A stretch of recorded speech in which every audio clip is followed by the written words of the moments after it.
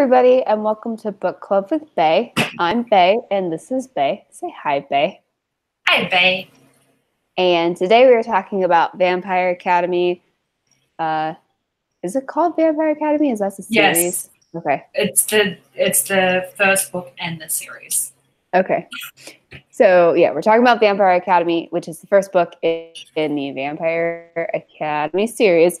And, yeah, so, because we finished Harry Potter. Yes, so we're doing this now. And it was so crazy listening to it because I was like, it's so good. Yeah, this is going to be an interesting series, right? For two reasons. Because our two favorite bad authors, Jenny and the cast duo, it's got some really good comparisons to both of them. Like we've said before, the Covenant series is a lot of the plot points is a complete and utter ripoff of Vampire Academy. And a lot of Jenny's concepts, Rochelle Mead has done. Yeah. Now that I was thinking about it. Yeah, so that's going to be interesting to discuss that. But then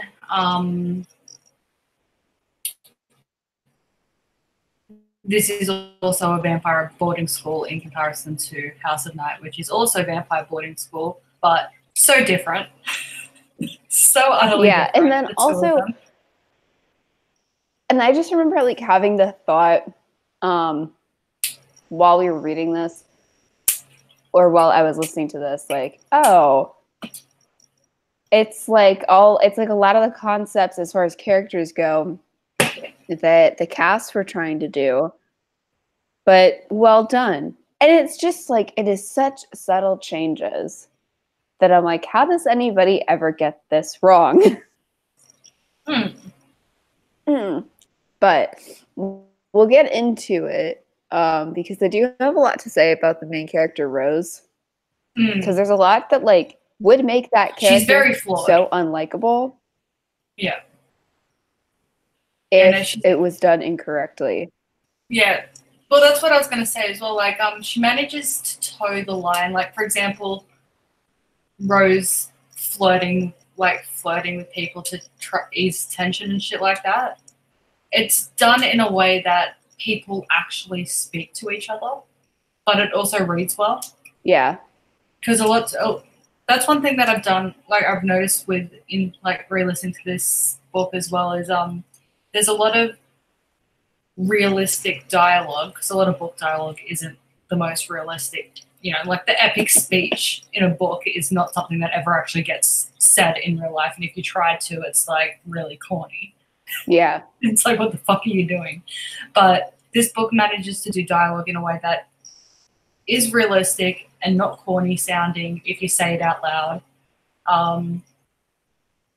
But it's also not too, it's not too realistic, but it's not too fictional, I guess. Yeah. Yeah, it's the right balance. Right. Yeah, because that's how dialogue is. I mean, because dialogue is essentially, like we've talked about, a snapshot, it's a summary of conversations. Yeah. So if it was realistic, we've talked about this before, it would sound dumb. And we would be very annoying. But she does so many things with Rose the right way that you take this character that in the hands of most authors would be so annoying. Yeah. We'd want, like, honestly, we would want to kill her more than we want to kill Zoe. But I really like her. It's like this is we'll go to the Covenant series because again, heavily influenced by Vampire Academy. Like freaking it's like the first book is pretty much following the Vampire Academy like plot line point by point almost type thing. Mm-hmm. But Alex, fucking horrible character. Yeah. But you can tell though that she was supposed to be like Rose. Mm-hmm. like almost exactly like Rose. But She's we not. couldn't stand Alex because she was fucking awful. Right. But we'll get into that. So rating, Yeah. food. Rating. I am going to rate it. Oh, something yummy but bad for you because it's YA. I'm gonna rate it chocolate gelato. I was just gonna go with like a brownie. I almost went brownie, but I think I've done brownie before and I try not to reuse. Oh, whoops. I don't know if I've used that before. You've done a lot of books, okay. It might happen. You know, because again, like, the book is YA. It's clearly YA. It follows the YA themes and everything like that, but it's enjoyable. I don't sit there and go, oh my God, kill me. Like, that's the thing, is that the YA stuff should be, you should be sitting there thinking like, okay, it's YA. Not, oh, fucking kill me, it's YA.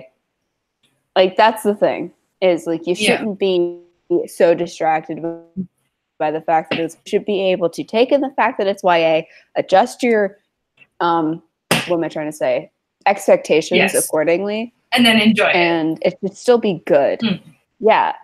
And so, like, there are a number of things that, like, if this were an adult book, that it would go into more, and we can get into that because I do have notes about that. Like, certain things where I'm like, I feel like this could have been expanded, but also it's just like the age range as to why it wasn't. But everything that's done is done well. Also, the plot is actually really tight. Like, there's things aren't wasted. Things are actually set up properly. Like, towards the end, you're like, oh, you actually set that up. Well done. I forgot that authors did this. Wow. You planned ahead. I'm proud of you. Holy crap. Somebody outlined. The horror. Jesus Christ. I will say, though, there were a couple of things that, and I think this is the narrator's fault. There were times I'm like, fuck, Rose is petulant, but I think it was how the narrator worded it. Like, when she's first, like, when, we'll get into, like, the plot later, but when they're leaving Kuroba's office and it's her and Dimitri, and he keeps calling Lissa Vasilissa, and she's like, Lissa, call her Lissa. She did it in such a whiny voice. Yeah. I was like, Lissa, call her Lissa. Fuck. What's wrong with you? Why do you keep calling her Vasilissa? Like, that was the kind of tone she used. But like, when I read it, I just read it as, look, call her Lissa. She hates being called Vasilissa. Just heads up. Yeah, because, like, Rose's personality is so, like, hey, bitch. Focus. Good shit to do. Yeah, she's very much like, hey, hurry up. Like, that's her personality. Yeah. So her being like, Lissa, it doesn't. Like, it didn't make sense. But the narrator did give her a few of those moments. But, like, whenever to your point, when I read it as, like, a teenager, I didn't read it. And my brain went, Lissa, call her Lissa. Yeah. Not like, why? But characters. Rosemary Hathaway, aka Rose. Well, I think before we do characters, we should just explain the world a bit. So in this world, there are two kinds of vampires. There's the Moroi and the Strigoi. Moroi are born. They're living, breathing. They have elemental magic. They have a slightly longer lifespan than humans, but not by much. They can eat normal food, but they also need blood because they're vampires. Sunlight doesn't kill them, but it hurts them. It weakens them. I guess that's important. information there. Strigoi are the stereotypical evil vampires, and you can become Strigoi either by being turned by one, or if you're a Moroi, you drain someone to death and you automatically become Strigoi. They're dead, no magic. Sunlight does kill them. Silver stakes kill them. Enchanted silver stakes kill them. Fire kills them, beheading.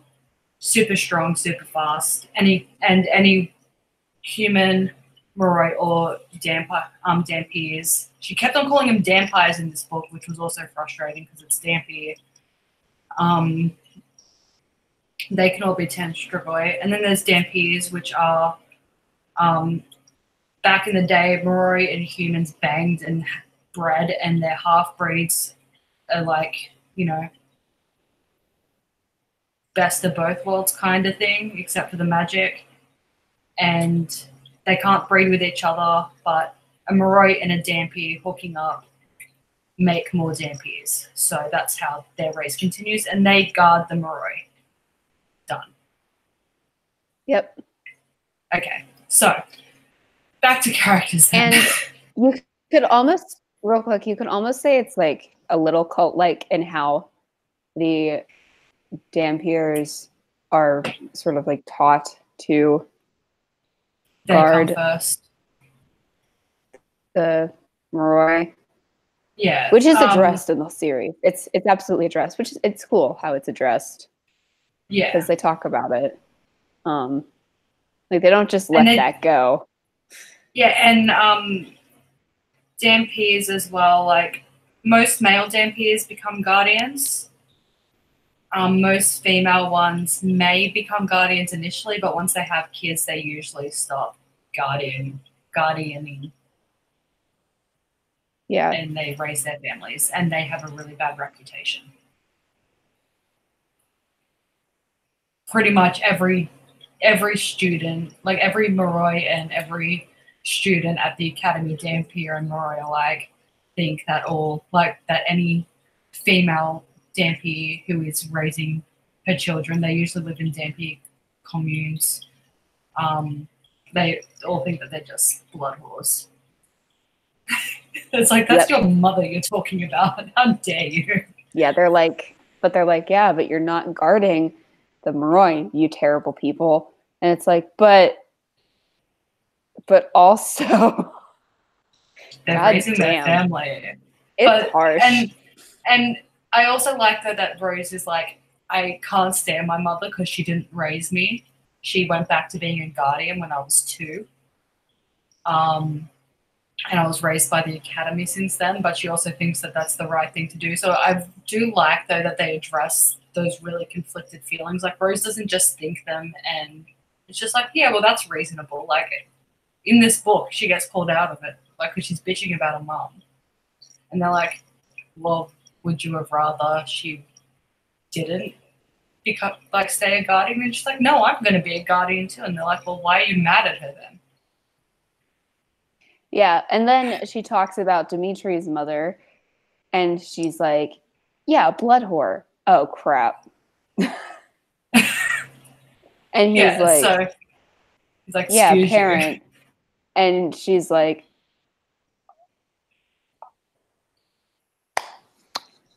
I'm going to go sit in the corner. Yeah. And there's things like, okay, yeah, and then there's things about Rose as well that, I really like just how flawed and contradictory the characters are, because that's how people are. Yeah. Like, Rose does everything for Lissa, but as the series progresses, she starts to resent. She loves Lissa, but she also kind of resents her as it goes on, and like we start to see the seeds of that a little bit in this. Not too much in this book, but it gets worse as it goes on. Until she actually addresses it. But sorry, I'll be back. Do you want to go into characters? Yeah, I'll go into characters. Yeah, okay. So there's Rose, who is the main character, and she is a oh my god, I forgot what the word is. She's one of the Dampirs. Yeah, she's a Dampir, and So she is Lissa's guardian, and they have been on the run from the school for quite a while, and you don't find out why until later, but that's all you know at the beginning of the book. So that is where we will start. And Rose is, like we have already talked about, she's a very flawed character. Really, in a lot of other authors' hands, she would not be likable at all. But because of the way she's handled here, she is very likable. So you've watched the movie. Well, we don't talk about the movie here. So we pretend like that didn't happen. But yeah, she would not be very likable in another author's hands, because she's very assertive, and she takes care of Lissa because Lissa kind of needs like a full-time carer because of the way that her powers affect her. And Rose is pretty much happy to do it, but you can tell that she's like getting to a point where she kind of wants her own life, but she's like really conflicted about it. It's a whole thing, and it's really interestingly done. And it's almost like you can have actual characters in a book. PC and Kristen Cast. Anyway, so Lissa. So Lissa is Rose's best friend. She is a Moroi. She is one of like the royal bloodlines of the Moroi, and she is she's like really nice. At least that's how she's presented. But she's a very like broken and troubled human being, or vampire, whatever, you know what I mean. She's a very broken and troubled human being, and she's, like I said, she needs kind of like a full-time caregiver. So that's kind of like where she is at the beginning of the book. Yeah. And then there's Dimitri. And Dimitri is the hot vampire teacher. Yeah. Dan P teacher, thank you. Yeah, that, whatever. Yeah, he because Rose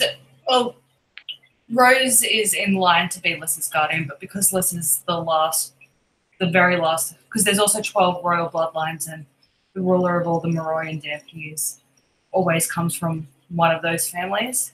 Lissa is the last living person in her bloodline.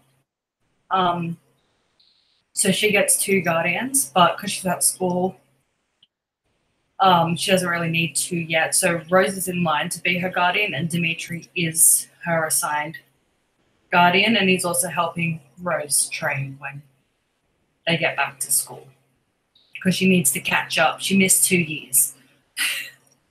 And he's Russian. Yes. Well, he's Siberian.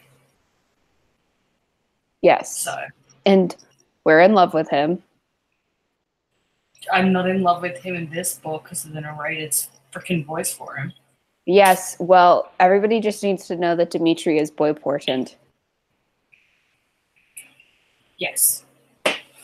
So. As long as I don't have to hear that fucking accent again, which we don't, because thank God. I was like, the next 2 books have the same narrator.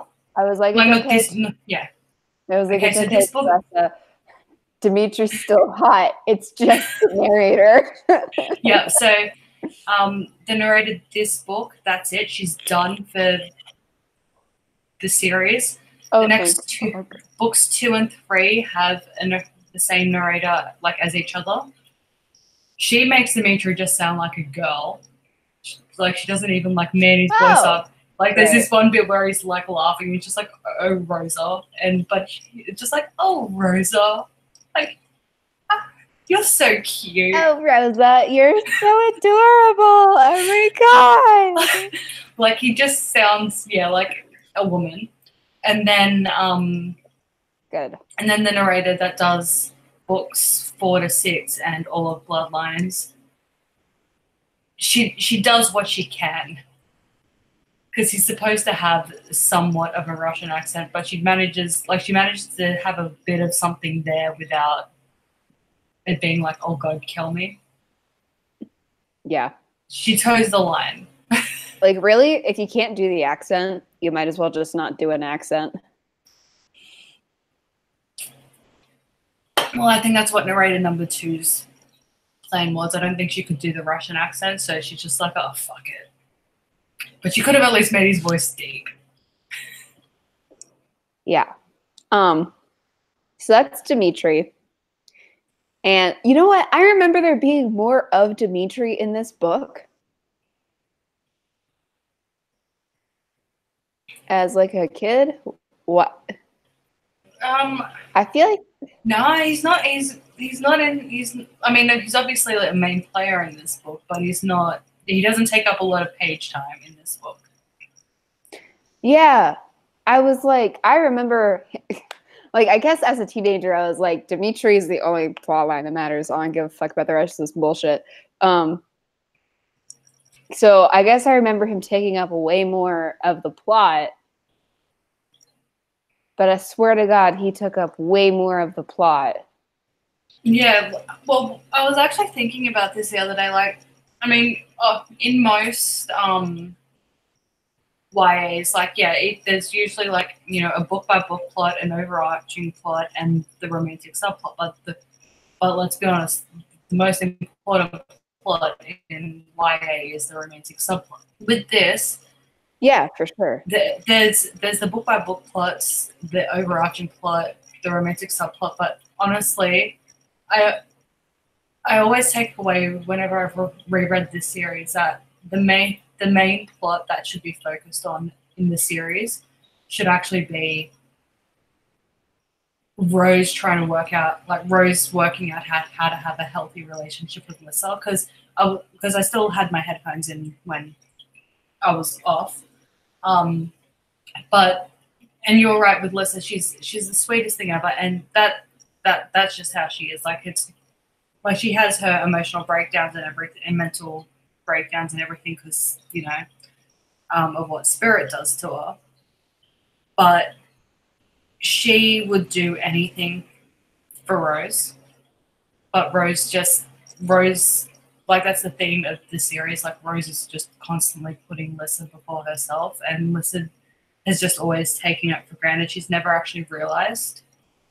And there comes a turning point later on in the series where that changes. Like, and Lissa clicks, and she's like, fuck, you haven't been letting me in at all because you didn't want to worry me. The fuck is wrong with you, type thing. Mm-hmm. And that's one thing that I think this series is really good at. It's like the romantic subplot does have a lot of page time throughout the whole series. But I think the main relationship that's important in this series is the one between the two girls. Yeah. Which is nice. You don't get a lot of YA that has that. Yeah, no, you don't. And also, given how, I guess, like, in this age group that this was targeted at, or is targeted at, I go with was, because the series has been complete for a while now. It's like a plot line that is actually, and I normally don't say this about fiction, but that's actually important and that you actually can learn something from. Because in most YA, I would never say something like that out loud, but because it, like, really dives into, like, a lot of mental illness stuff, and it talks, and it just goes into like the complications of being friends with somebody and people that you would do anything for, but also like how to have healthy relationships and all that kind of stuff. Yeah, it's like it handles it all really well, and it's just like, wow, like good for you. You did a good job. Yeah, no, like this series, yeah, you're right. Like, it does do a lot of really good stuff, because Rose, like, as we've said before, Rose is a very deeply flawed character. However, some of those flaws, again, is, like, in relation to Lissa, her flaws are Rose isn't selfish enough when it comes to Lissa. She's absolutely selfless when it comes to Lissa, and that's a really unhealthy relationship. You can't be 100% selfless with people. Right. And part of it is also like their culture, which is also interesting, where it's like you have to give up your life for another person. Yeah. And if you don't, you're a terrible person. And so there's also that whole element to it. I know we're talking about the Emu War in the chat. Yeah. Yeah, no. I'm sorry, but yeah, no, I don't know how they got to Emu War in the chat, but yeah, no. We had a war against emus and the humans lost. All right, real quick, because I know Addie's watching. My vape tastes like rum. But why is the rum gone? I don't know what happened. No, the rum's right there. I don't know what happened.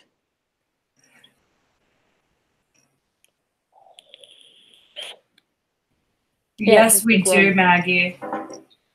Honestly, the conflict in the Middle East would have been solved years ago had they just dropped emus there. I think I just heard Addie laugh. I don't know, though. Anyway. If you like become a person, you can come say hi, by the way. You're allowed to like leave your room. Stay in your room, Addie. I can't hear you when you yell like that. Anyway, so anyway, so the plot. What characters did we do? We did 3. Oh, we didn't do all the characters. Yeah, so next to I guess Christian. Sorry. Christian, I guess. I'm a dumb fuck. I'm like, right, this is okay, a good book with people that matter. Okay, I know we don't talk about the movie, but I do have to say one thing about the movie. The guy that plays Christian in the movie, I was like, ugh. And then I just watched Shadowhunters on Netflix, all of it, you know. And he plays Jace, and I'm just like, God damn. God damn, he's fine. Christian is one of my favorite characters, and I don't think I remembered Christian. I like Christian. I love Christian. He's like just this snarky, sarcastic, but sweet as all fuck. But one thing I love, right? Another thing about that she did well. He's so sweet and would do anything for Lissa. But he'll also say, hey, Lissa, what you're doing is fucked up. Not cool. Yeah, he's also like not afraid to walk away from her either. Which is important. Yeah, like he's so sweet to her and everything like that. But I mean, not so much at the beginning of this book, like he's this sarcastic asshole for a bit and they end up, you know, improving each other, bringing out each other's best qualities and stuff. But how he manages to bring out her best qualities is he pushes her. He doesn't just be like, oh, you're with me, you like me, I adore you, so I'm just going to agree with everything you say. He's like, no, Liz, like what you're doing right now ain't good. You're a retard. Let's do it better. Yeah, he pretty much does the opposite of what Rose does. And what's cool is that Rose actually goes, yeah. Which is what makes her so likable, because you're like, good for you. You're growing and learning things. And I'm proud. And I really like as well the way that this series tackles.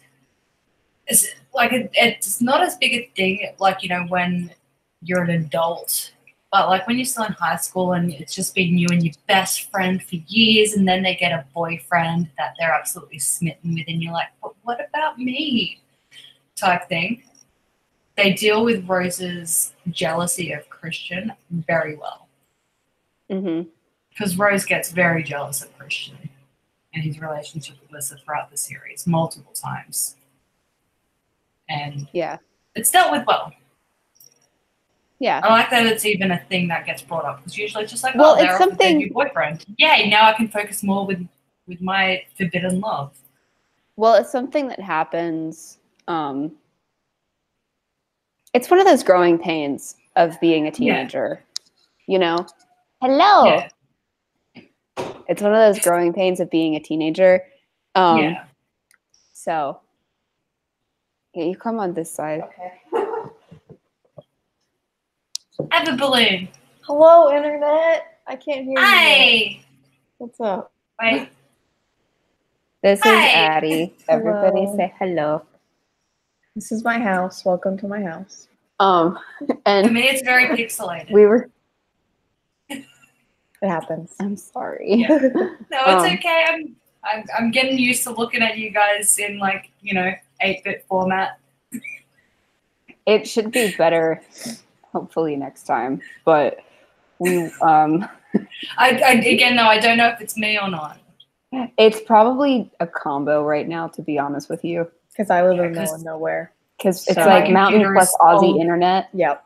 Well, it's not my internet. It's my computer.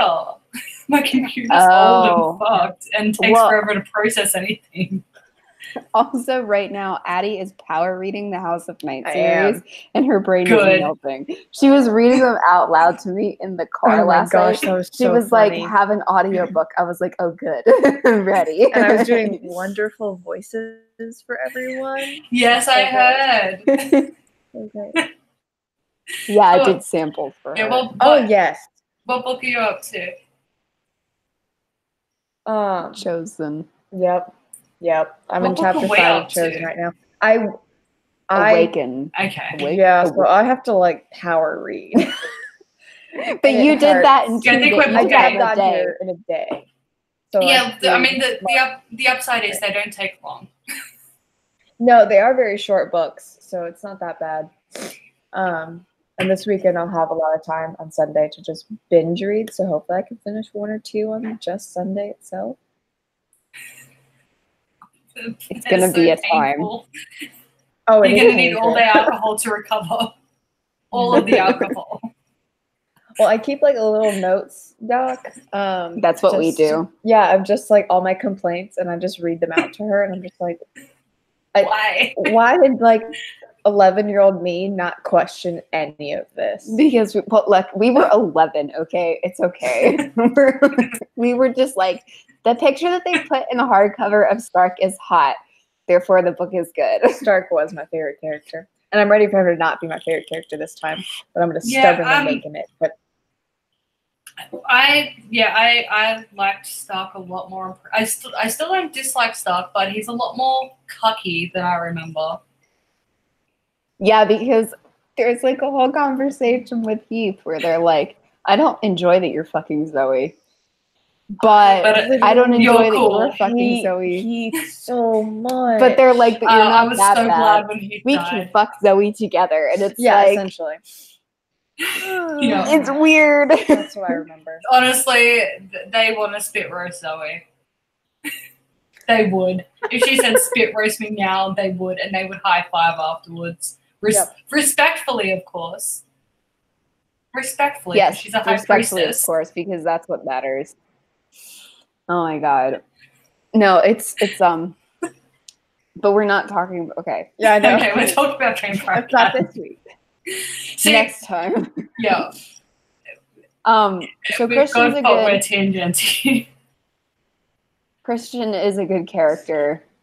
He is. I enjoy We like Christian. him. And I guess pretty much all the other characters will just mention as they become. Oh, Victor, I guess.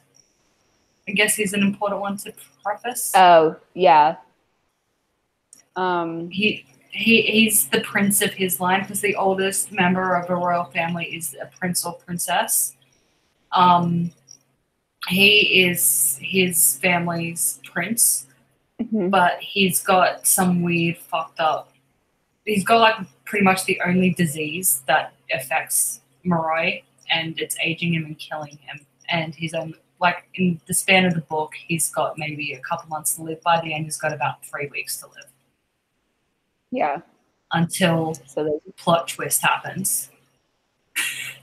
dun dun dun. So those are Dun! the characters. Yeah. So plot.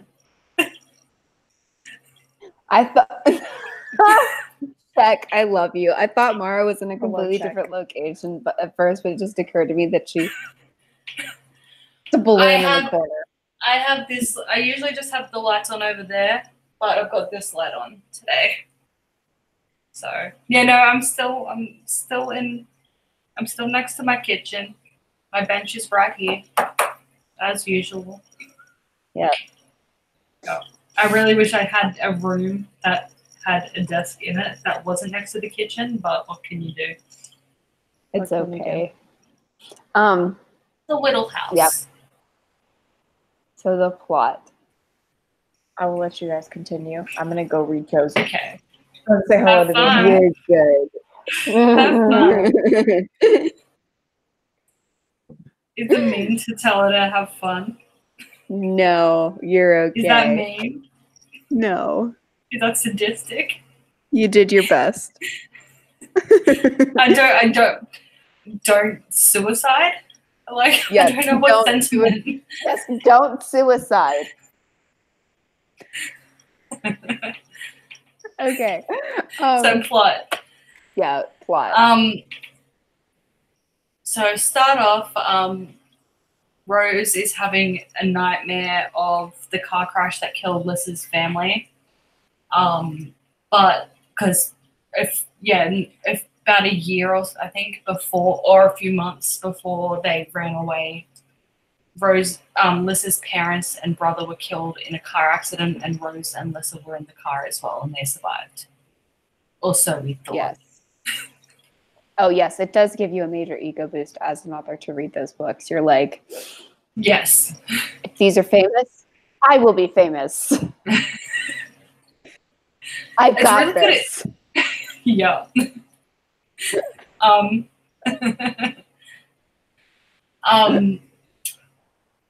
So Rose wakes up and realizes it's not her nightmare, it's Lys's, and then we discover they have a psychic link. Oh my god, so she wakes Lyssa up, and then Lyssa drinks her blood, which makes Rose high, because, you know, she's hungry. And then Rose sees a dark figure in the street, and she's like, run, bitch! So they try and run, but she's still high, and Lyssa's slow, because she's a Moroi. They get caught, and it's Dimitri, and then Rose passes out, and then they're back at school. Yep. And she's not happy about that. No, she is not. And then mean and march them through the commons. I also like the fact that, you know, their dining room is just, like, where they eat is just the commons. They don't try and fancy it up, like in House of Night, where it's like the dining hall or whatever the fuck they call it. Yeah. But then also, right, okay, I'm just going to say with House of Night again, I also really can't stand that. It's just like, the dining hall, which is really just a fancy way of saying cafeteria. And it's like, we'll just call it the cafeteria then if you're going to point it out every time. I think we all know what a dining hall is. Yeah, like if like you call it a dining hall, then just call it a dining hall. Like, it's okay. Yeah, look, J.K. Rowling called it a great hall, and nobody freaked out.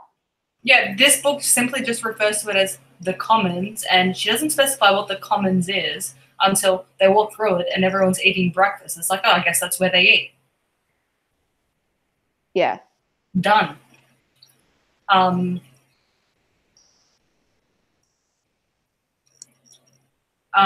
So they oh fuck, what was I gonna say? Oh yeah, so they get marched through to the headmistress, and she's like, shame on you, Lyssa, for running away. You are the last of your line. How absolutely dare you for putting yourself at risk, and you, young lady. And then she turns to Rose, and she's like, you're expelled. And Dimitri's like, but no. And Lyssa's like, but no. They're all but no. So she's like, fine, you get another chance, Rose, but you are grounded. One toe out of line and you will be on your way. So and she has to do extra training sessions with Dimitri. Which, oh no. Oh no, I have to hang out with the hot guy every day. Oh no, what a shame. I'm so upset. She does get upset though, because he's a fucking hard ass when it comes to training. He just makes him run. That's true. For weeks. Can't we like almost have sex in like any other way other than this? Because it sucks. No. Not having fun. Yeah. So yeah, they're more or less trying. A big part of why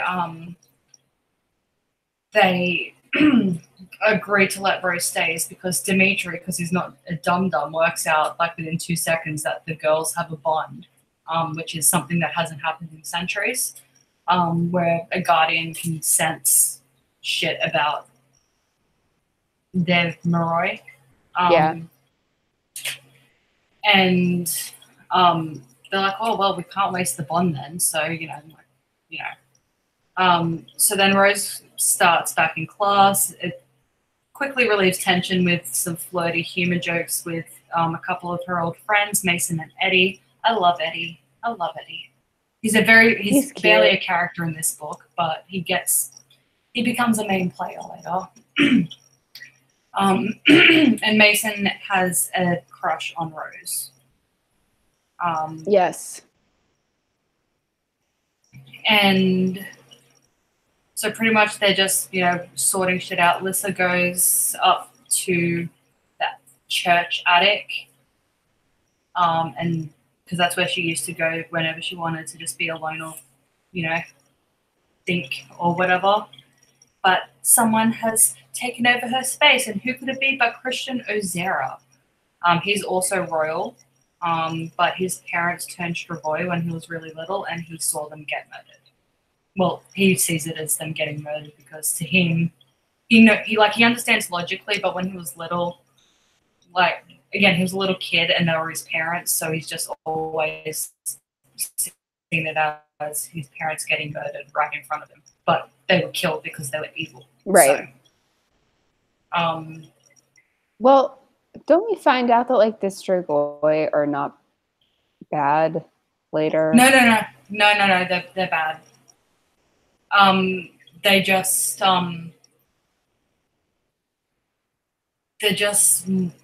more capable of interaction than at first it kind of just makes it seem like they're just mindless killing machines initially. That's how we initially think of them until later on when we spend the whole book hanging out with Strigoi. Yeah. So they're evil, but it's more like they're sociopathic psychopaths than just must have blood, must have it now. Yeah. Okay, I couldn't remember. Yeah, no. They're not supposed to be really capable of. They're not particularly capable of working in large groups for extended periods because, it's all about the power play type thing. So they end up killing each other if they hang out for too long, and that doesn't really change. But there's still a lot of tension, but we do see big groups of them working together later. Okay. So, yeah. His parents apparently tried to, because after they turned Strigoi, his aunt was looking after him, and then his parents came back to try and take him, and that's when the Guardians came and killed him. So he's, Yep. so no one talks to him or anything like that because it's just oh god, he's the kid of the Strigoi. He's going to be a Strigoi one day. Blah blah blah. There's just a massive taboo about him and his family. So they bond, I guess, over their own mutual isolation. Yeah. Yeah. More or less. Victor is also there. He was really good friend at the meeting with the headmistress. Victor was also there. And he was like, no, let Rose stay. And he's getting old and getting decrepit. He makes random appearances throughout the book. Honestly, while a lot of stuff happens, Rose flirts with a guy, hooks up with him, gets half naked with him. Dimitri walks in and loses his shit. A lot of the stuff that happens, it's not epically major, but it all still ties into it all. So I'm just trying to think of everything that happened. Yeah, because that happens. And I also remember that being like such a thing, like as as a teenager, because I was like, oh my God. Yeah. And he becomes somewhat of an antagonist, like minor antagonist, but he becomes somewhat of an antagonist for the rest of the series that he's in. What, Mason? No, Jesse. Oh, right. Sorry. Yeah, because Rose was hooking up with Jesse in this book. Like just the once they were flirting for a bit, and then they end up hooking up, and Dimitri walks in and loses his shit at the two of them and scares the shit out of Jesse. But Jesse worked out in that though that Rose was feeding Lissa while they were away, which is really taboo. It's Dampies don't give blood to Moroi ever because it's in like because Moroi give off endorphins, so like effectively, yeah, it gets you high. So it's just a very taboo thing to do. But he doesn't tell anyone initially until Lissa's ex-boyfriend's new girlfriend starts trying to cause trouble for them, and Rose just makes it worse by getting overly protective and really mean. Yep. So then she sleeps with Jesse and his best friend, so they would start rumors that Rose slept with the two of them and that she's a blood whore herself and this and that she let them drink her blood. Yep. So that's a major thing for the book. Lissa keeps finding dead animals in her room. She's sharing a room with Victor's daughter. So yeah, that actually is a relevant plot point. That's a really relevant plot point. She keeps finding dead animals. Sorry, go. Yeah, there's a lot of dead animals. Yeah, like a lot of things, the order is not all that important. No, it's pretty much just because again, it's a lot of this like similar stuff happening repetitively in different ways. Yeah, because it's just because it's one of those plot structures. Like, there's nothing wrong with it. I'm just trying to think. Yeah. It's just hard to like.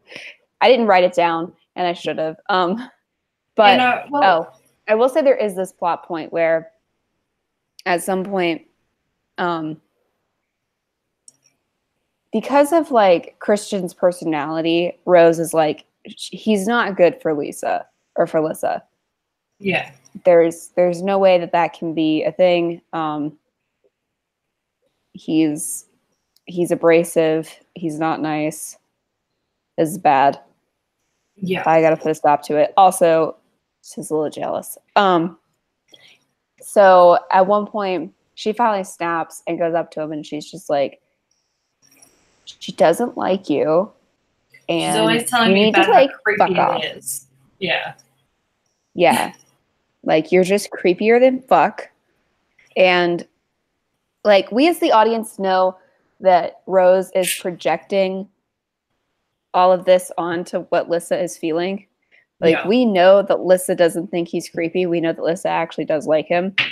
And we know that Rose knows that. We also just know that Rose is in denial. Yeah. So Christian Rose thinks that Christian will be bad for Lissa. So she knows that Lissa won't listen to her about Christian. So she lies to Christian. Right. So Christian fucks off because he's like, okay, don't want to be around not wanted. And then Lissa's really sad because Christian fucked off. And he just starts ignoring her. And then you just get like a number of times where Rose is like the first time Rose is like, this was the right decision, even if it totally does not look like it right now. And then the next time she's like, this was the right decision, even though this was totally the right decision. And then the next time she's like, I think I fucked up maybe a little bit. Nope, everything's fine. And then she's like, I fucked up. I fucked up. Yeah. And then when she apologizes, she sends somebody to apologize for her. And then she walks up to Christian and she's like, did you do the thing? Because I sent someone to apologize for me. And he's like, I'll do it when you apologize. To my face, you fucking coward. And she's like, that's fair. Yeah. So I'm sorry. Which is why it makes her like likable. Because in a lot of ways, Rose has a lot of Zoe's personality traits. Yeah. It's just that like they put it with an author that knew how to handle it. Yes, and part of I mean, and I do forgive a lot of, as the series goes on, I forgive a lot of Rose's flaws as well, because we don't know this yet, but in this book, we, especially after each animal attack or something, we see Lys's grasp on her mental health, not going back into suicidal depression crap. She struggles more and more throughout the book, and we find out why. But then we learn later that Rose, because of their bond, Rose is taking some of that depression and insanity from Lyssa, and it presents itself differently in different spirit users or their shadow kissed, like bond partners, I guess. Yeah. Bond mates. Yeah. Sorry, I just remembered the term. But yeah. But even before you know that, the way that she's handling herself is likable. So it's not like you take a really unlikable character and then you give them an excuse and you're expected to go, oh, okay. You have somebody with flaws that are already forgivable, and then you also give them like an extra out. Yeah, and I think someone like the chat just said, Rose is a lot more self-aware than Zoe. That's true, but I think also one big difference as well is when Rose acts like a petulant child, there's someone there to say, Rose, you're acting like a petulant child. And she's like, yeah, I guess I am. Whereas in House of Night, Zoe acts like a petulant child. And they're like, but I don't know why Eric's upset that you have 3 other boyfriends. Shame on him. Yeah, because it's not about Rose being self-aware. It's about the authors knowing it's about the authors knowing what they're doing, or the author knowing what she's doing. And it's about the author deciding what to do with that. And when the author is like, Rose does this thing that's bad, but she does it for these reasons that make sense at the time. It makes sense for like the age that she is, the situation that she's in, and the information that she has, the emotional situation that she's in, and all that kind of stuff. They make her make this decision. And then the consequences play out. And then the thing happens. Then this book has consequences. And Rose knows her flaws. She recognizes her flaws, and she tries to improve on those. So that is what makes her a likable character. Because again, the fact that she can she knows when she's good at something. Because also that's the other thing as well. She went into training when they first got back to school thinking, I'm awesome. I'm like, I don't need any extra help. You know, I'm fucking amazing. I kept Lyssa alive for 2 years on our own.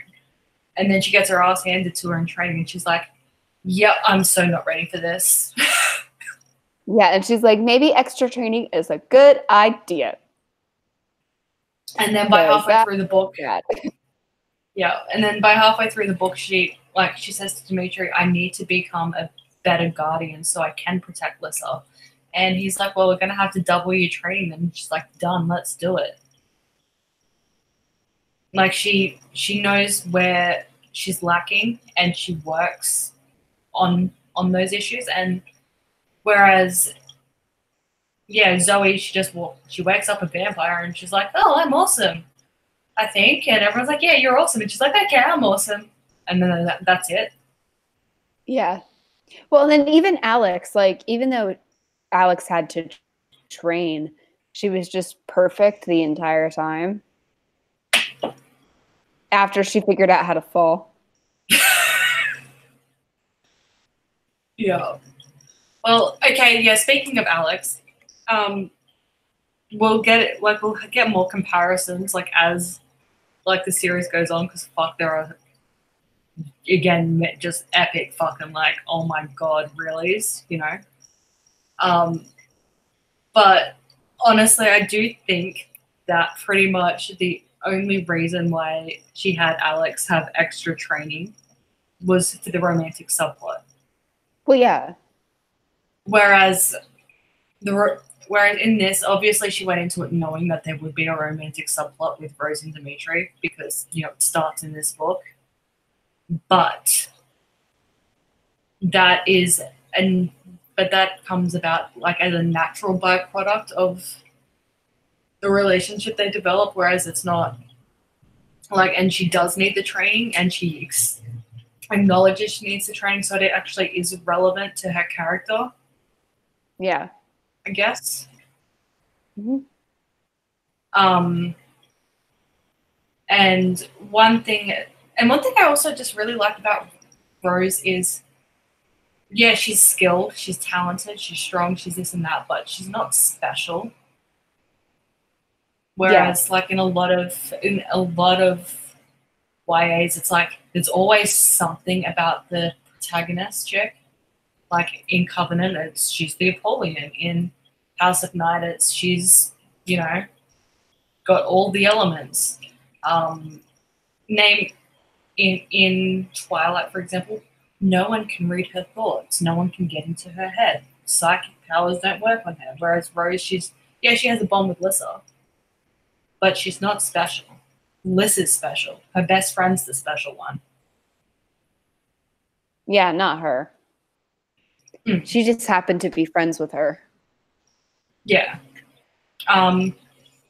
Yeah, I guess we should go into the plot about Lyssa's mental health and spirit and everything as well. So throughout the book, Rose starts going to church as well, just as a reason to get out of her dorm because she's grounded to her dorm, and to see Lyssa because Lyssa goes to church every Sunday. And they keep the priest dude is always talking about Saint Vladimir and how he was insane but a miracle worker. He was so blessed with spirit. He had his shadow kissed Anna, this and that. And Rose just feels drawn to Vladimir's story. So she looks into it, and then she ends up working out that, she ends up getting told, but she sees plenty of links between Vladimir and Lyssa. So Rose is the key to figuring out that Lyssa, her element is spirit, because she never specialized, because everyone's forgotten about spirit, because there are so few spirit users that it's kind of just the forgotten element. Yeah. So, and it's explained in the book that like air users draw their magic from the air, water users draw their magic from water, and so on and so forth. Whereas spirit draws its magic from your own spirit, which is why it causes mental instability. See, the only thing that I remembered from this series was like the Dimitri thing. Because before we did this, I told you, I was like, I remember he's a person, he's Russian, he's hot, and he does a thing. And you were like, okay. It's a lot more to this series than Dimitri. And well, look, 13-year-old SDA had priorities. I totally forgot about this. I don't know if like this ever actually got comprehended into my brain, to be honest with you. Yeah. I might have just skimmed these parts of the book. You just wanted to read the Dimitri shit, didn't you? Probably, like, because that was how I read books. I was like, where's the good shit? Where's the stuff? Yeah. Why are we talking about plot stuff? That's one thing we haven't mentioned yet. As part of their bond as well, like when Lyssa gets really upset, sometimes Rose accidentally gets like sucked. Her consciousness gets sucked into Lyssa's head. Mm-hmm. Type thing. And this book, Rose starts to work out how to, because she's been fighting doing it for 2 years, but then she susses out that this is before she tells Christian to back off Lyssa, but she sees that Christian's following Lyssa up to the chapel, so she knows they're about to have another rendezvous, so she works out how to send her consciousness to Lyssa's head, because that becomes a major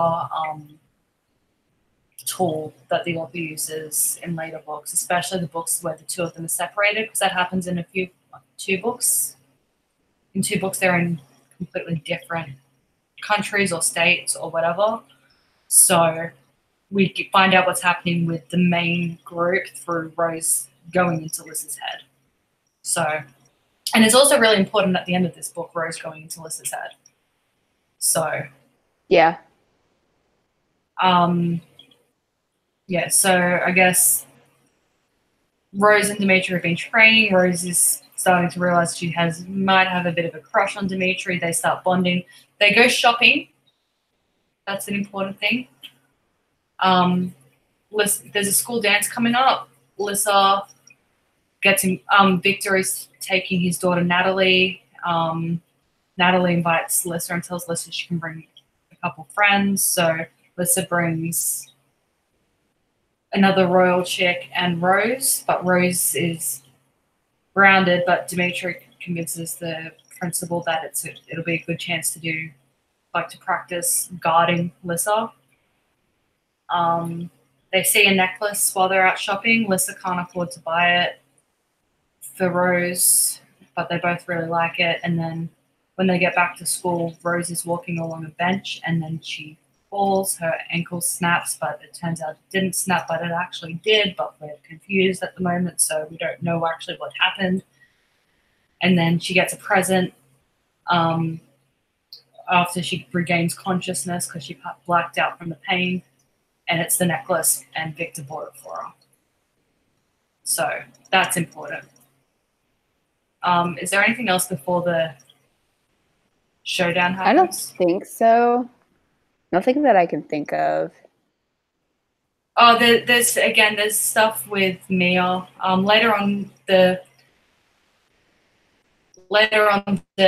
narrator calls her Maya, like in later books, but her name's spelled MIA, so I just always hear it as Mia, so that's what we're gonna call her. Yeah, it's Mia, isn't it? Yeah, it's MIA. That's how it's Mia. If it's Maya, it would be that's MYA. Mia. Yeah, or MAYA. Yeah, like there would be a Y, not an I, and yeah, maybe another A. Like I don't know, but MIA is Mia. I think. I'm 99% sure. Yeah. Yeah. Honestly, I that's one thing as well. And this isn't the author's fault; it's the publisher's fault. But they should really send pronunciation guides to the narrators. Yeah. Even for simple things like the name Mia, apparently. And again, I always read Dampier as Dampier because there's no E on the end. But this book pronounces it Dampire, but later narrators call it Dampier, and I'm pretty sure it's pronounced Dampier, but I was so confused because I was like, how come the Moroi and the Strigoi are vampires, but then also you're calling the half-breeds vampires? I didn't think that was how this went. I'm very confused because that's how my brain took it in. Like, I didn't hear the D. I just heard half vampire. the time I didn't hear the D. Half the time I didn't hear D. I heard V as well. And then I'm like, no, this narrator is just pronouncing it retarded. So I was just like, yeah, so I'm Rose, I'm a vampire. And I was like, no, you're not. What? I was so confused. I was very confused. Yeah. So don't worry, you won't be confused in later books, but it's not as jarring as like some pronunciation things in different series, like one of the other series that we need to do in future, the Chronicles of Ixia. There's 2 narrators for that series because there's 3 series, but it's like one overarching series, if that makes sense. Mm-hmm. And the first series and the third series are from one point of view, so they're from by one narrator, and the middle series is from another point of view, so that's by another one. And this chick, not only does she pronounce things in the other book like differently to in the other books differently, but that's annoying enough. But then when she calls sais, like the weapon sai, she calls them says. No. Yes. In the third book of that trilogy, though, she corrects it to sais. But she's like, I grabbed my says, and it's like, it's not a say, it's a sigh. No, I'm not okay. No. No. Dampers are half-breds. I love damper. It's bush taco. Next time you come to Oz, I'll make you some damper. Okay. It's yum, but I'm not putting Okay. sultanas in it. I'm doing plain damper. Okay. It's Let's cooking, do it. like you I'm put ready. You make the dough and then you cover it in foil and then you bury it in coals and then it's cooked. You know what I was thinking about the other day? When I was in What? Oz, do you remember this? I didn't have to shave. No, you didn't, did you? Like I shaved like twice because like my body was like, we're just not gonna grow hair because we're confused. But like I didn't have to shave my legs. It was like, we don't get it. So I feel like we're just not gonna grow hair right now. And I was like, why are we like this? I mean, like it's okay, but I'm not complaining. But I'm just, is it supposed to be like that? Like when we're upside down, we don't grow hair. I don't know. It's been a year, babe. You were here a year ago. I know. A year ago in 2 days is when you left. I don't want to talk about it. Because now it's just sad.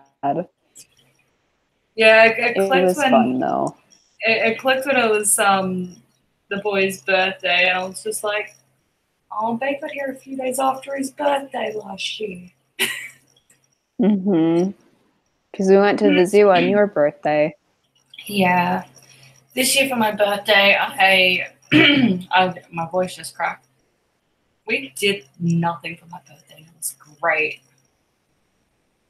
I went and had a pamper day, and then we put the kids to bed, ordered pizza, crust pizza, so it was really yummy. And then we just watched The 100. And that was my birthday. It was great. It was fun. That sounds great. That's all I wanted. I just wanted a chill day, especially because it was the big 3-0. And like that's the one that really just makes you go, wow, I'm not in my 20s anymore. So I didn't want to think about it, so we just had a nice day. Oh, Addie, this is going to blow your mind. Their Domino's pizza is really good. Did we have Domino's while you were here? Yeah. I thought we got Little Caesars. Or did we get No, both? we got Domino's. I think we did Domino's. Maybe we did both. I know we did Domino's. And I know that my mind was blown. Oh, we did do both. Yes. Yes, because we definitely got Little Caesars because we got crazy bread. Yes, we did both. Yeah, because here it's like the only time you ever get Domino's is when you're like, one, some other dumbass bought it on purpose and it's free. And so I guess. And then two, if you're like, I really want their lava cake. So I guess we'll deal with the pizza. Yeah, no. But there in Oz, actually would like eat it because you want it. It's crazy. No. Americans would eat it because they want it. Here, it's still the same. Like, oh, well, worst case scenario, I guess we'll get Domino's. But that's just because we have better food. You guys, like, I miss it so much. Like, one, because I miss you, but two, also, I miss the food. I miss the food so much. Like 30% of the reason why I want to bounce back and forth between the countries is just so like half of my life I can be like, oh, food. This is good. Yeah, no, I haven't, obviously I haven't eaten like gone to America, so I haven't like had food there, but from everything I've just heard, our produce is better because we have standards. Whereas your farmers have been so spoilt. Mm-hmm. They don't up their standards ever because the government doesn't make them. Oh, and not just the government, the people don't make them. They don't go, well, this is shit. They're just like, oh, this is, I guess this is food. Yeah, we just go, well, it's just like this. Yeah, like, Stixie was making eggs the other day, and he cracked open an egg, and the yolk was yellow, and he just looked at it, and he was just like, "What's wrong with this?" And he threw the egg out and got another one. So it was the first time, I think, since he was like 5 that he'd seen a yellow egg yolk in Australia. Well, yeah, because in America, if something's like slightly wrong like that, we're just like, yeah, we guess. Well, you also don't have a choice. You guys have nothing but yellow egg yolks. Yeah, I know. But I mean, it would be like, yeah, we're just but our substandard chickens food. are actually fed. Our chickens are actually given nutrition. So we've got the nice dark orange egg yolks. It's true. I'm sorry. But I'll stop picking on your food.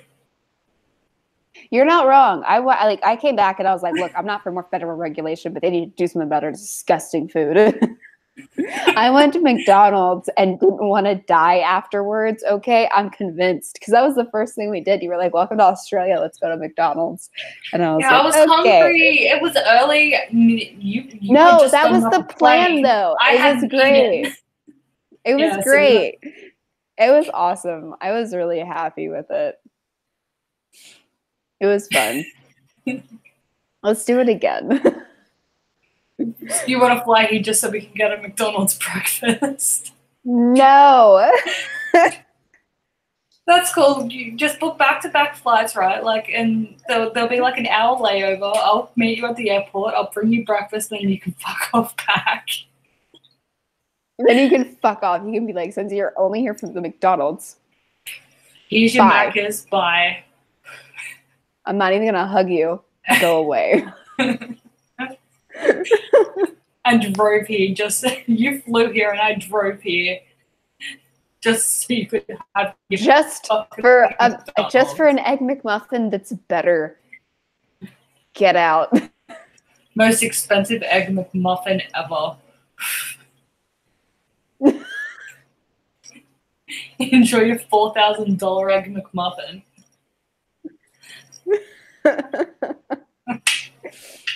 Yep.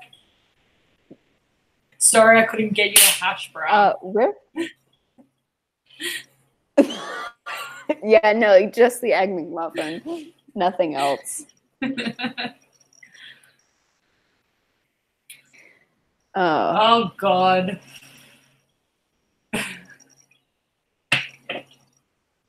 I went to an Outback Steakhouse on my first night in the States. Oh my God, Bae, when you come, that's what we're doing. We have Outback Steakhouse here. Oh, no, that's probably better here as well. It probably is, but we're doing it anyway. Honestly, like, I can't give you like quality food without. Well, I can, but not every day. Probably one of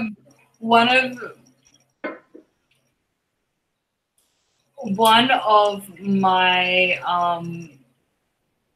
biggest lol, remember when, lol situations was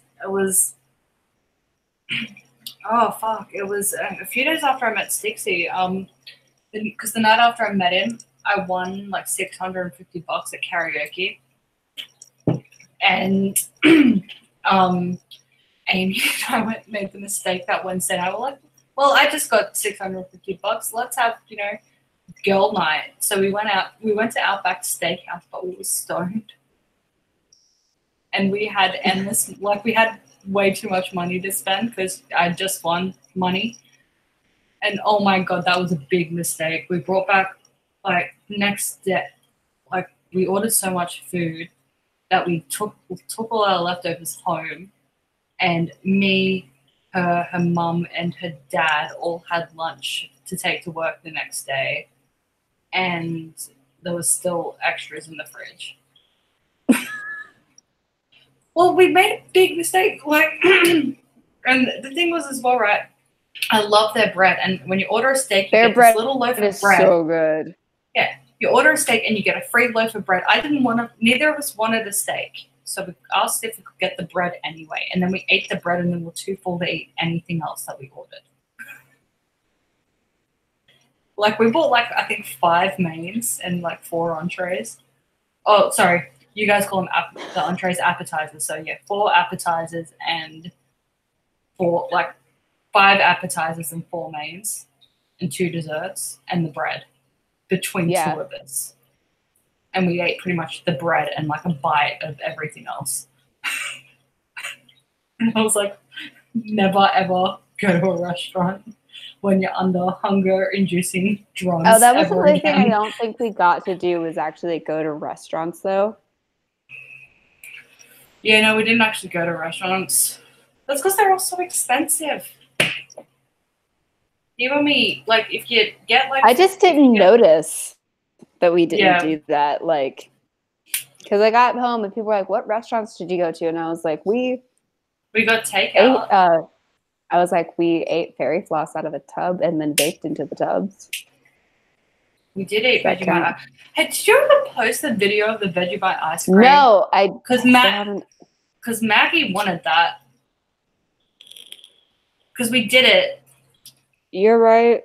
Me, Bay, and Amy ate. I made Vegemite ice cream, and the 3 of us ate it.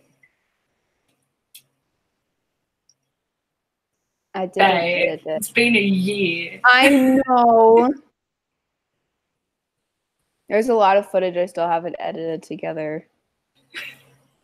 Like, I think all of the taste testing footage hasn't gone up yet, has it? Nope. Heather has the mountain stuff.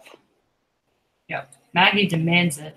Yeah, no, you guys are right. I gotta finish it. Do a 1 year anniversary video. Like a blog post. Yeah, I should. Yeah. I will, because like I've been needing to do that for like a year. Even if nothing else goes up, at least let's do the Vegemite ice cream. Amy almost died eating that. She did. Oh, where were we? In the thing. Wait, just 1 sec. Peter, I don't know, because I'm in Sydney. I don't know I don't know.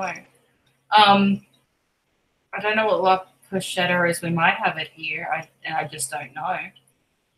Sorry. We were talking about the book, weren't we? We were. Oh, we did a book club from your house. That was really fun. We did. I almost strangled you on stream. Oh, yeah. Did you put your name in the goblet of fire? That was the wrong... Yes, yeah, you did almost strangle me on stream. But it was really cool. I'm sorry. It's okay. She touched me.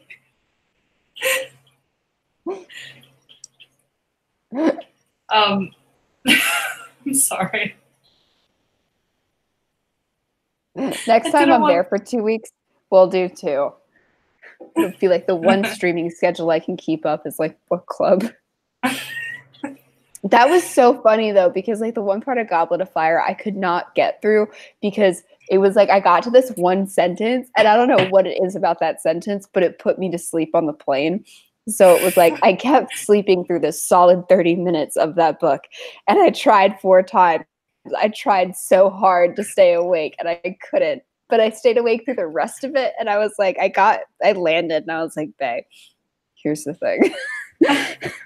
I did my best. I finished it mostly, but there's a sleeping spell on this one section of book, and it wouldn't let me stay up. I was very tired. And then I had a mental breakdown on the way home because I landed in LAX. I got through LAX security. I got to my gate, and I just started crying my eyes out for no reason. I was just very cranky to be like, you know what it was? I don't remember. But I think it was just like I was mad that LAX is an airport because it is like the worst airport in existence and I hate it. And I was just really pissed off with like the whole security thing. Yeah. I was so cranky. I was just like, this is bullshit. I'm mad at everything. I'm so upset. And my mom was like, are you okay? I was like, no. And then I roofied myself because I took like 6 Advil PMs and like I took something else so I was like, I'm not going to be awake on this fucking flight, god damn it. and I wasn't, and it was great. Oh, were customs as random to you as they were when you got here? No, they were just like, oh, because like I did customs in LA, and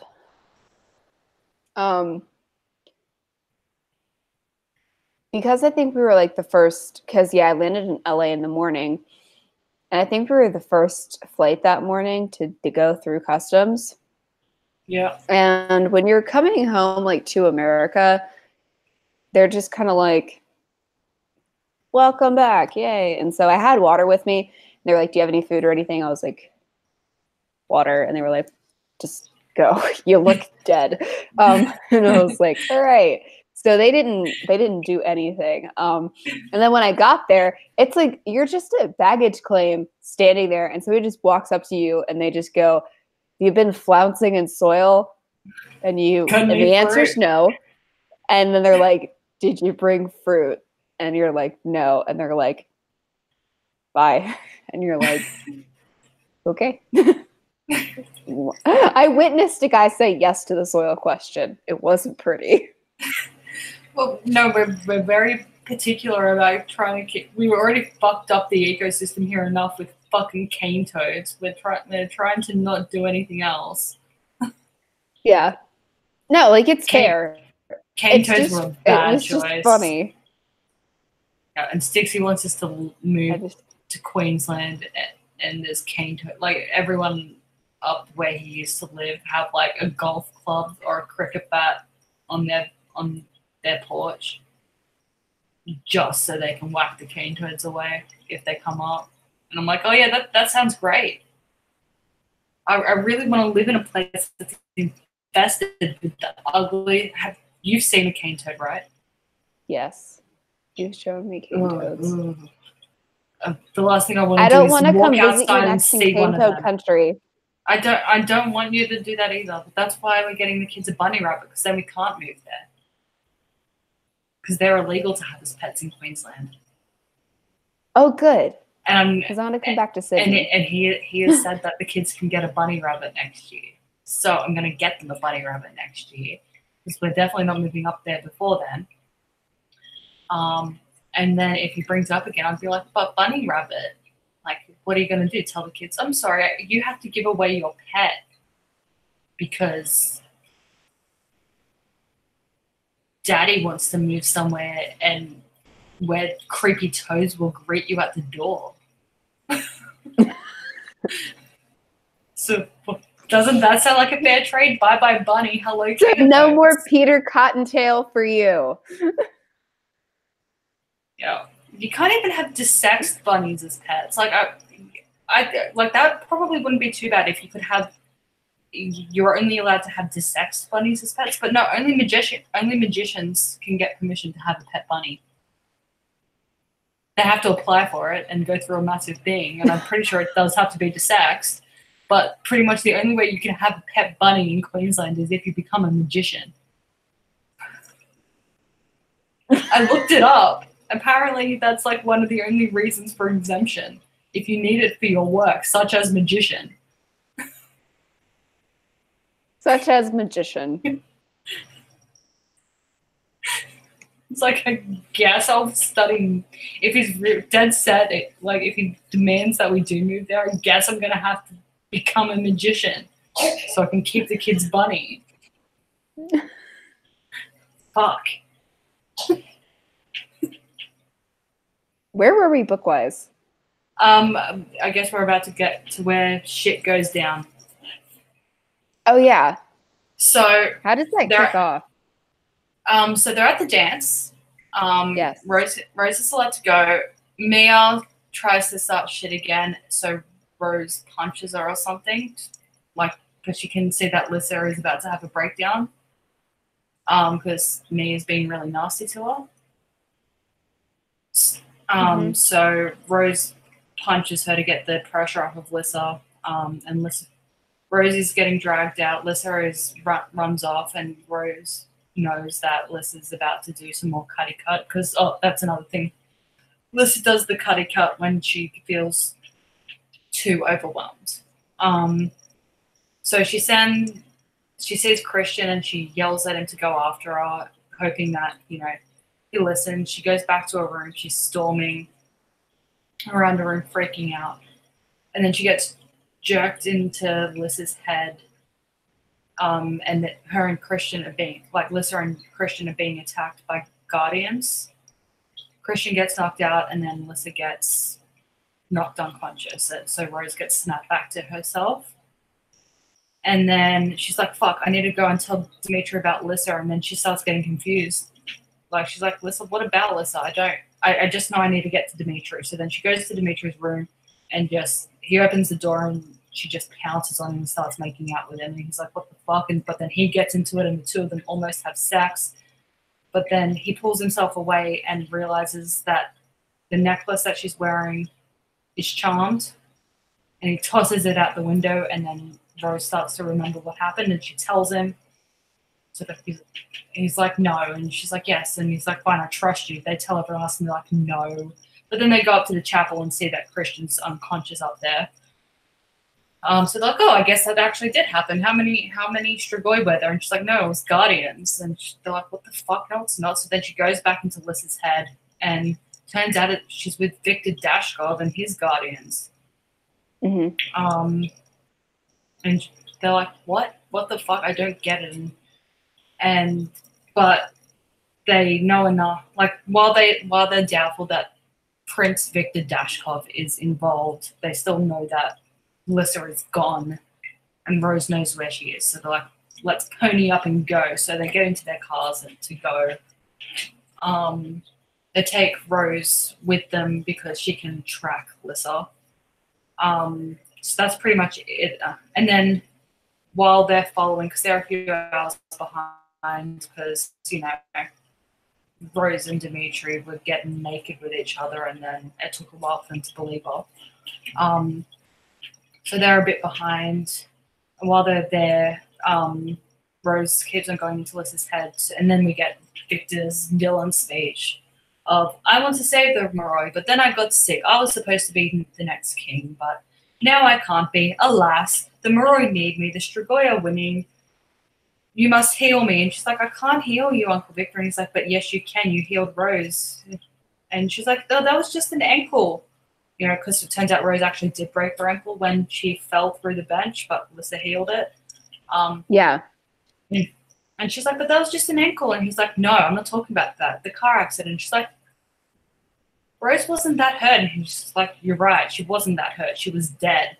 You raised her from the dead, and that's why you two have a bond. And then we find out more about Spirit from Victor, because he studied Spirit. He knew that he worked out after the accident that Lyssa was a Spirit user, realized she could heal him.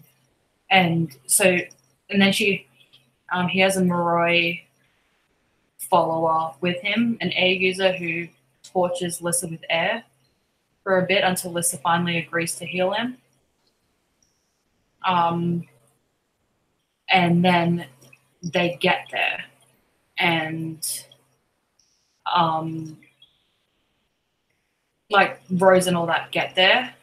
So they park and all the Guardians get out, make Rose stay in the car, but then Lyssa compels the people watching her to fall asleep or something so she can escape. So then Rose is like, fuck, you know, I should go get her because she doesn't know that rescue's coming because the bond's one way. Yeah. And then it turned out Christian's there too. He's stowed away in the trunk. Good boy. Yeah, good boy, Christian. Yeah. So they're running to find Lyssa. And Christian can't keep up because it's the middle of the day. And the sun's hurting him. He's like, why are you waiting for me? Fuck off, go, I'll catch up. So Rose runs off, and then there's Psyhounds, which are like psychic wolves. Like they're wolves that have like a psychic bond to each other, and they only Moroi can control them, and they hate damp ears. And so then they come and they're like, and then Christian's like, no, fire, because he's a fire user. But then he gets mauled by Psyhounds, and then he's dying, and Lyssa's too weak to heal him. So then Rose is like, do a drink bitch. So she drinks from Rose and then heals Christian.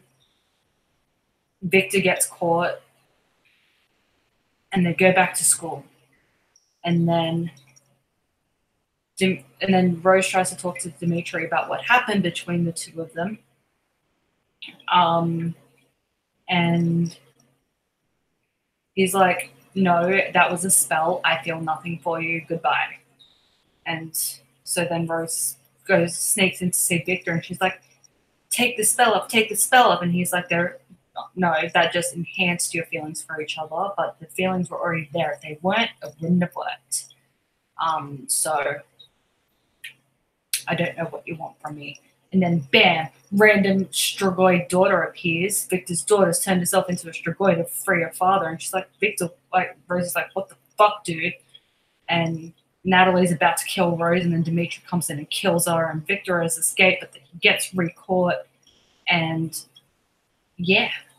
And then Lissa gets back with, Lissa officially starts dating Christian, and she doesn't care about popularity anymore. She's on antidepressants to keep her mental health in check, but it blocks her from spirit. St. Vladimir was a spirit user as well, and Rose finds out he lived to a nice, ripe old age and died naturally. So yay, you can live to old age as a spirit user. Happy days. And I think that's the book. Yeah. And then I forget, how does she finally have that conversation with Dimitri? Oh, that's right. So Rose gets hurt pretty bad when Natalie's attacking. And Dimitri's rushing her to the hospital wing.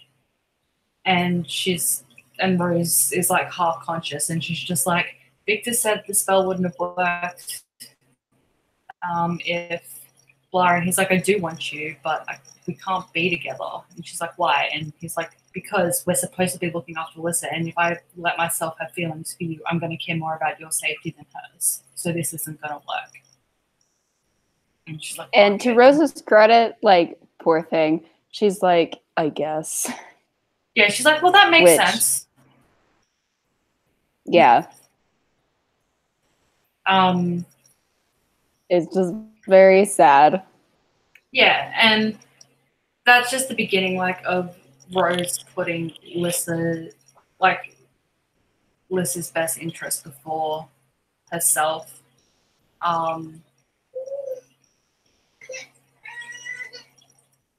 God damn it, child. I'll be back in a second. Yeah, because they have that conversation, and then it's pretty much everything's basically okie day, and I think that's the end of the book, if I'm not mistaken. I don't remember if anything else happens, but yeah, that's the end of the book. Yeah. Yeah. That's pretty much it for this book.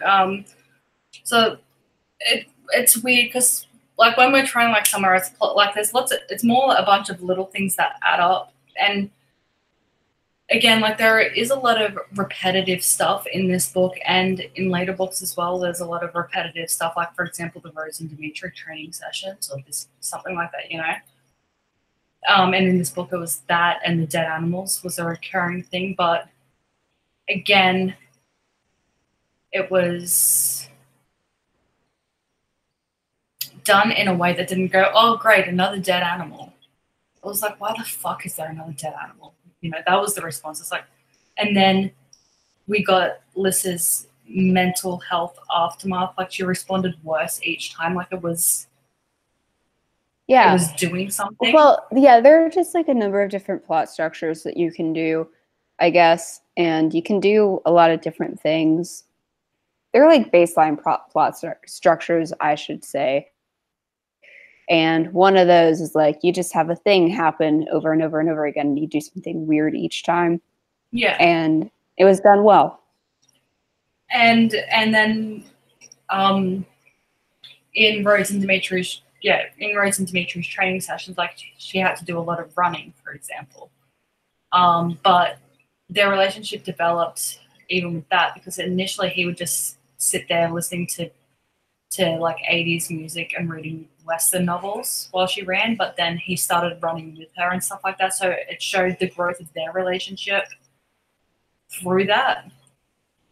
So it wasn't just, I did another training session with Dimitri, and I did a run and got grumpy with him, and it was the same thing every time. Like each one had a bit of progress towards something.